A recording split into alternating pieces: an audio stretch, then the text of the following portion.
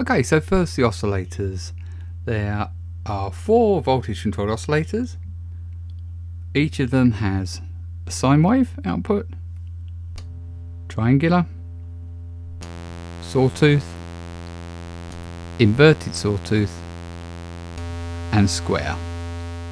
In the square wave mode, there's also an accompanying shape control to adjust the mark space ratio.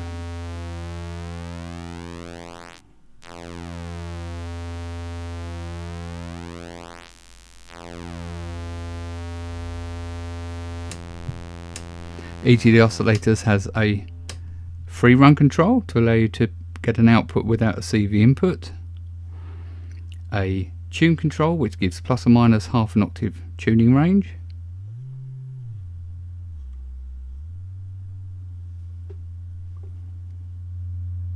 and a range control which sets the overall frequency range from right up to half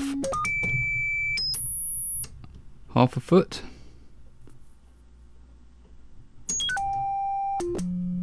right down to 32 feet, and a low frequency range as well.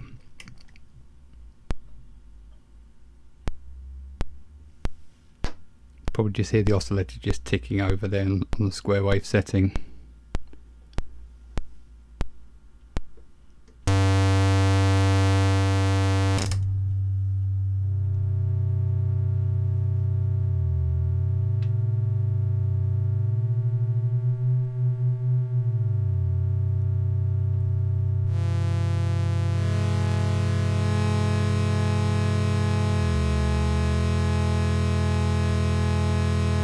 So there's all 4 oscillators running simultaneously.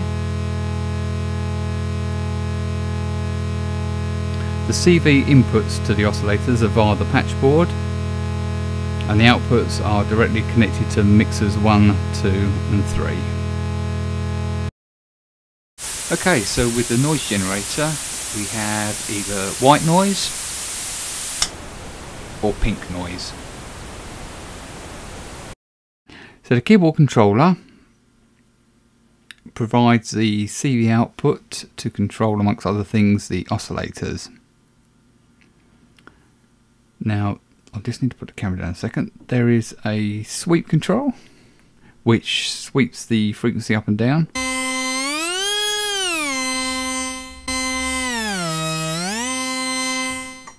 There is a tune control.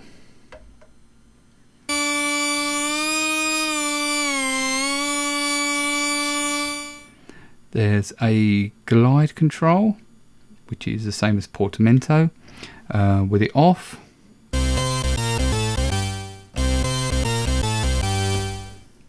And with it on.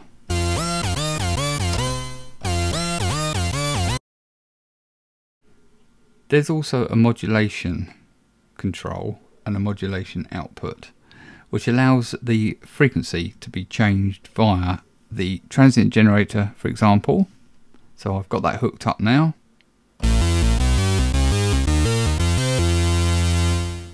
That's an example. Or it can be modulated via another source, for example the oscillator.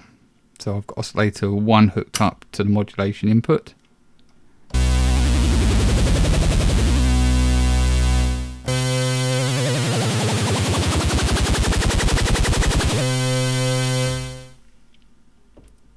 And that's the keyboard controller. Now we have the envelope controller. The envelope controller is a transient generator with an integrated voltage controlled amplifier. It can be triggered either via the keyboard, which I'll do now,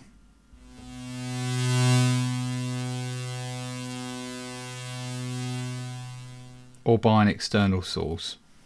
I've got an oscillator rigged up to trigger as the external source, so I'll switch that on now so it'll keep repeating.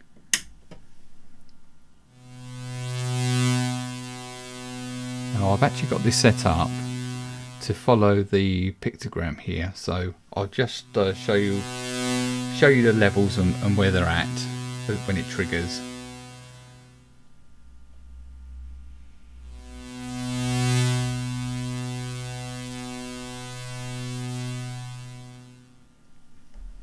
So you can adjust the attack, decay one. I'll trigger it a bit faster.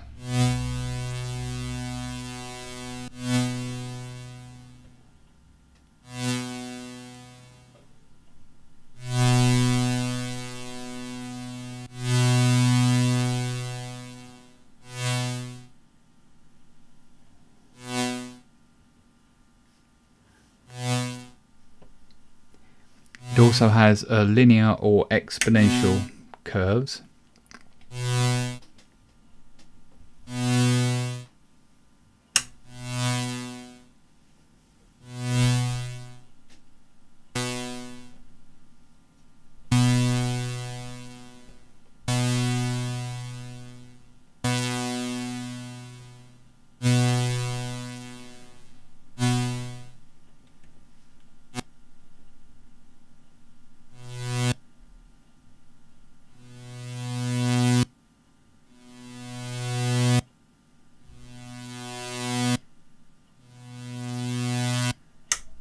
So that's the envelope controller.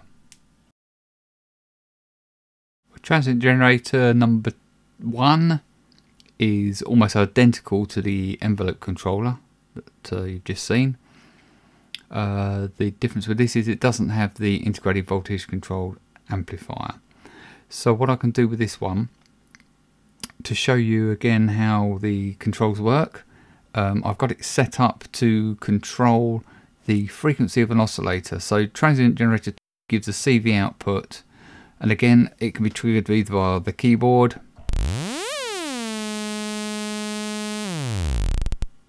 or via an external trigger. So again, I've got an oscillator set up to trigger it, so I'll turn that on now so it triggers continuously, and I'll show you the pictogram when it triggers.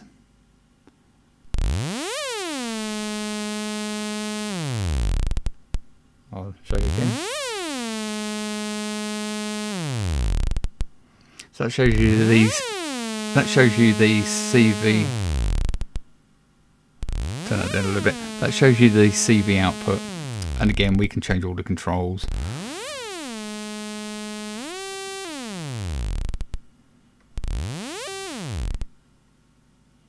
I'll trigger it a bit faster.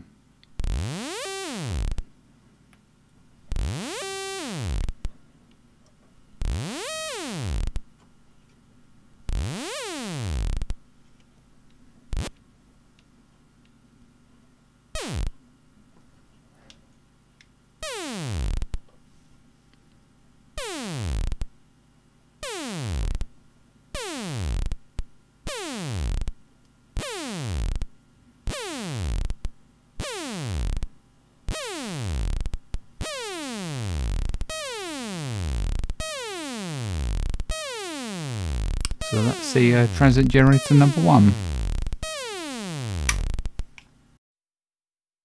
Okay, transient generator number 2. That's a more sophisticated generator. Again, it generates a CV output, and this has a start level, a hold level, and a final level.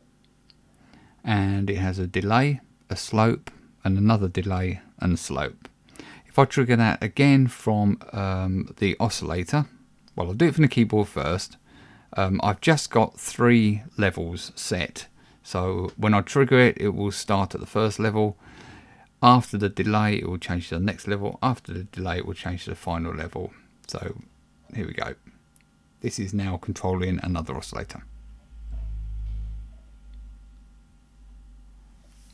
Here we go. So I'll trigger it again from an oscillator so it continuously triggers.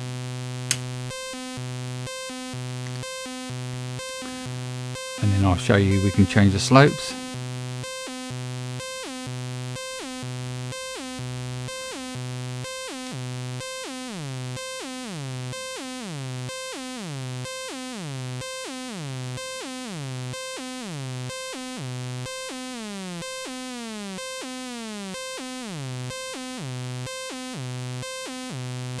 And the delays.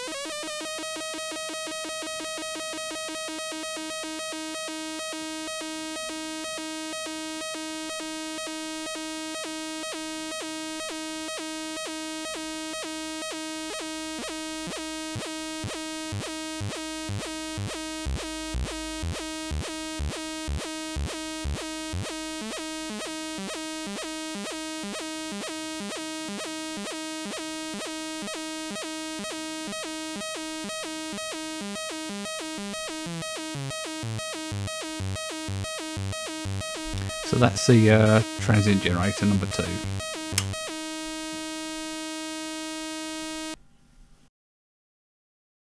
Mixers 4 and 5 are both 2-input mixers. They've got inputs A and B, and they are accessible via the patch board. I've got some sources connected up to these just to show those working.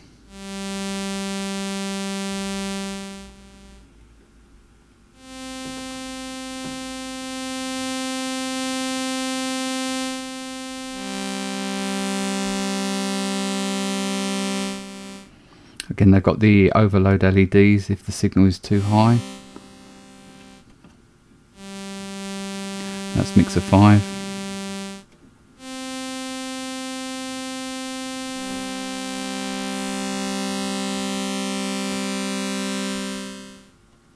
That's the 2 mixers. The synthesizer incorporates 2 voltage controlled amplifiers, 1 and 2. They have a control and a signal input, and then obviously an output each. All the inputs and outputs are accessible via the patch board. I'll show it in ring modulation mode first. I've got 2 different oscillators, one feeding the signal, one the control input, and you can get sort of discordant sounds using that.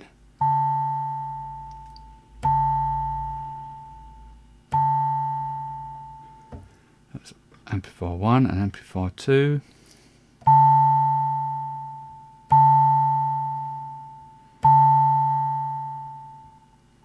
And in voltage controlled amplifier mode,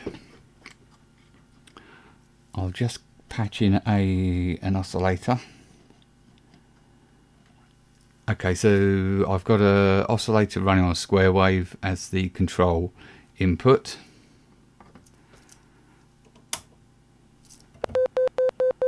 Okay, so that's just turning the amplifier on and off. And amplifier 2.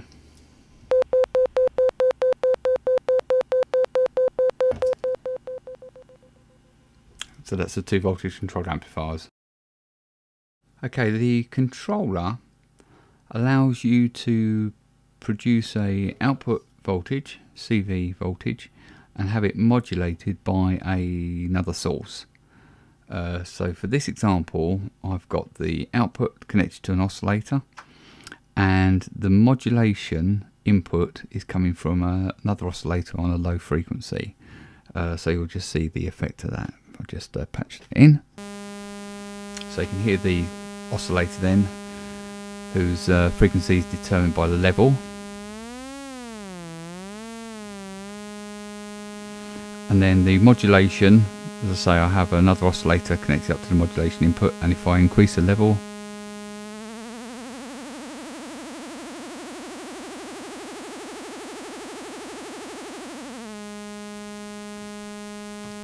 of course you don't have to have it just controlling oscillators.